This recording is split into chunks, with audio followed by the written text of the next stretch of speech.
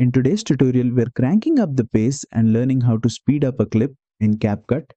This is perfect for creating time lapses or fast forwarding through less important parts of your video. Let's jump right in.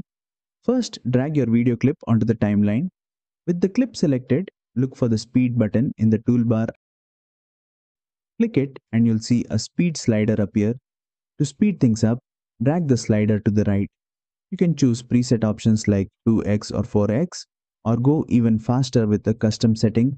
As you increase the speed, you'll notice the clip getting shorter on the timeline. That's normal. Once you've adjusted the speed, play back the clip to make sure it flows smoothly. You can also add a background track or sound effects to enhance the effect. And there you go. Speeding up clips is a simple but effective way to add energy to your videos.